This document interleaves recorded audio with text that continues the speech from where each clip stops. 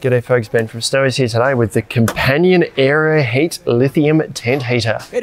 This is a rechargeable ducted gas heater that you can safely use to take the chill out of the air inside your tent, caravan or camper. Now this is the AeroHeat Tent Heater as it comes out of the box. So the unit itself, or everything here, weighs about 8 kilos altogether. This is everything that's included in the box.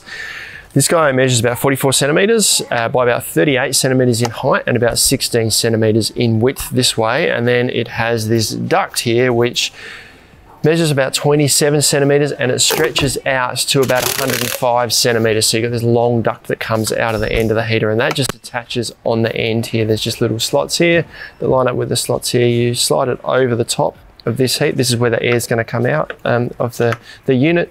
Line it up over that heating element and just lock it into place there. So that's how the unit looks when it is ready to use. We haven't attached the gas bottle yet. We'll do that shortly. Before we go into that though, you do get a 2-meter DC power cord here, so you can charge it from a 12-volt power source. And you also get your user's manual, covers all your safety directions, how to use it and everything you need to know.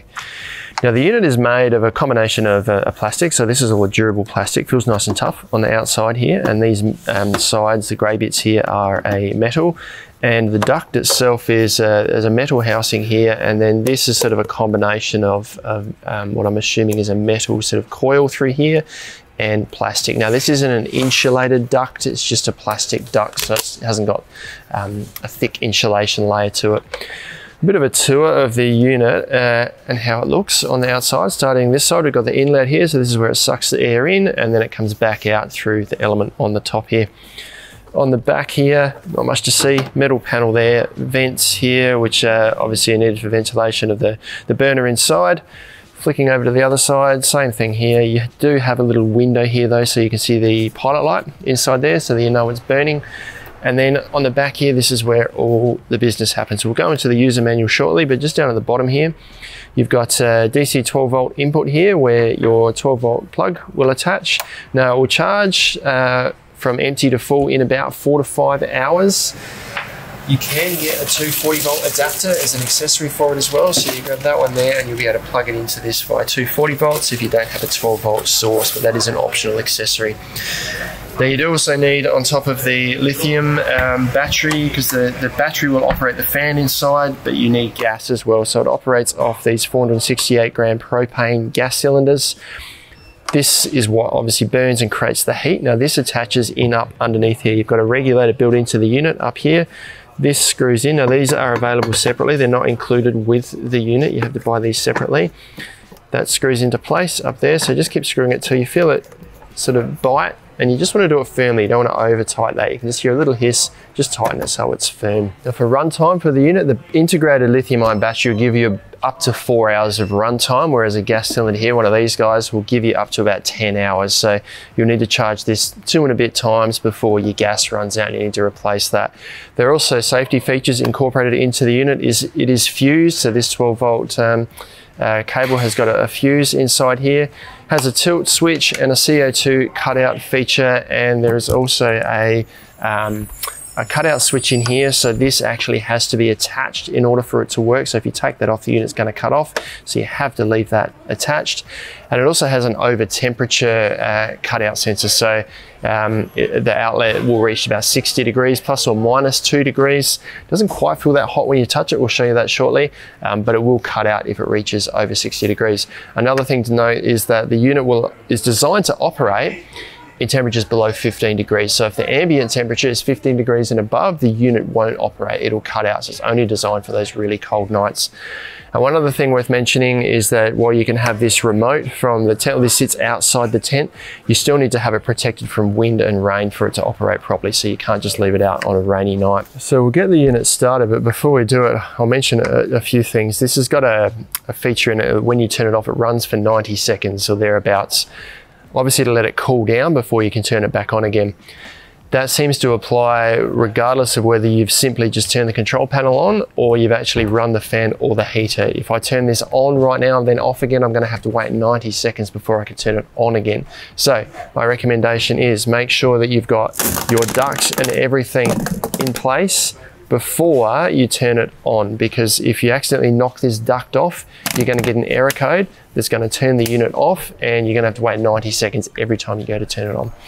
So I put this in place, I'll point it this way so that we can try and show you how the air, sort of the strength of the air coming out there. To turn it on though, power button on the bottom left here, press that once, the screen lights up, and the battery indicator on the top right there shows that we're at full charge. Bit of a tour around the control panel here. This is going to show us our fan speed, so 3 settings there. Underneath that, some numbers which can give us the error codes. If there's an error code that the machine cuts out or something's going wrong, gives us an error code, and the user manual tells us all about those. Bluetooth Connect, there's an app you can use. I'll show you that shortly. Little red flame there, it will be red when it's lit up to show that it's lit inside and it's heating, and then this shows that the fan's running. This will spin around when we turn it on. So to get the unit started now, we come to the fan button on the right hand side here. We press that once and the fan will kick off. This is showing us that it's on the second setting. The fan is spinning around there. To change the fan speed, we use the plus and the minus here. So minus slows it down, plus speeds it up, and I'll try and show you how strong that fan is shortly. I'll leave it on the low setting for now. To then get it heating, we press the fan button here again. We'll hear the piezo igniter tick inside, and this little red light should light up. So hear it tick, I can hear the flame light, and the lighter, or the little heater light there, shows up. So to try and demonstrate to you sort of the strength of the air coming out, I've got a very technical paper towel here just with some strips cut into it to show you how strong the air might be. So it's not a strong amount of air. This really is designed just to take the chill out of the air. It's not going to pump the tent chock-a-block full of air. So that's the lowest fan setting there.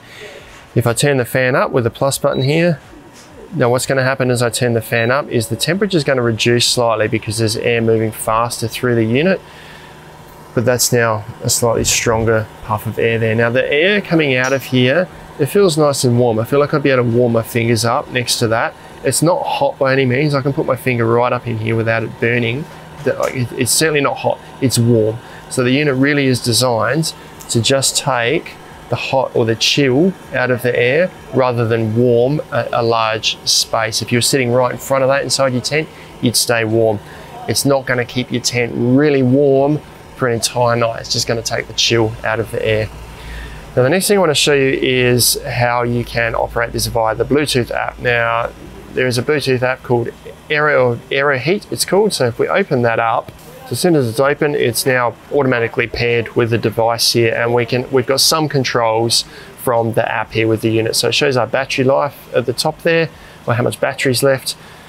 We can turn the fan on and off here. So if I press this, ask if I'm ready to stop heating, I can turn it off from there. I can also turn the fan on and off. I can't do it while the heat's on. You've got to have the fan on when it's heating. And I can also control the fan speed. So this here, I can move halfway through. The unit will then drop down to low fan speed there. I'll turn it back up, we're halfway through. So there's 3 different colors there. We've got red, purple is halfway, and blue is the lowest setting. So a few controls via the Bluetooth app there. So you can actually turn the unit off from the app here as well. So if you're sitting inside your tent, you can turn it off. You can't turn it on, you need to come back to the actual control panel here to turn it on. So I'll show you how some of the functions work. If I press the red button there, the heat on button, are you ready to stop heating? I press OK, and the little flame will go out there. Now I can still control the fan speed. If I click fan on there, it's just going to run fan, and I can control the fan speed without the heat there now. And if I want to turn the heater back on again, I click heat on. Are you ready to start heating? I click OK. The unit's going to light up again. Piezo started and it's lit up again. So control from inside the tent, so you don't need to get in and out of the tent if you want to control this. Then at the end of the night, if I want to turn it off, I click turn off.